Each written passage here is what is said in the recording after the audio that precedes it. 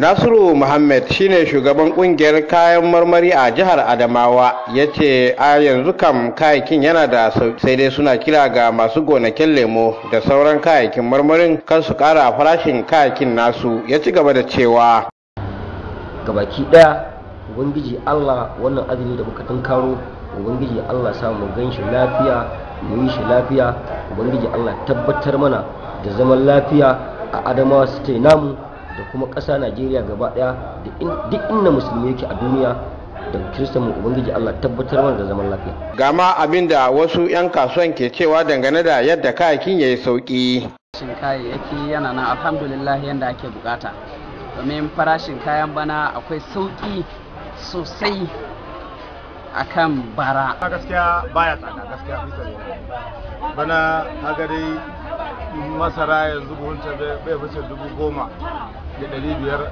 ake cewa, kaga akwai sauki. 'Yan kasuwan da sun buƙaci gwamnati da ta rinka shiga tsakani domin ganin an rinka samun sauƙin kayakin a kowane lokaci, tare kuma da kiran al'umma musulmai da su yi amfani da wannan lokaci na azumi wajen yin addu'ar zaman lafiya da kuma ci gaban ƙasar nan baki ɗaya. Alhassan Haladu, labaran Liberty daga Yola.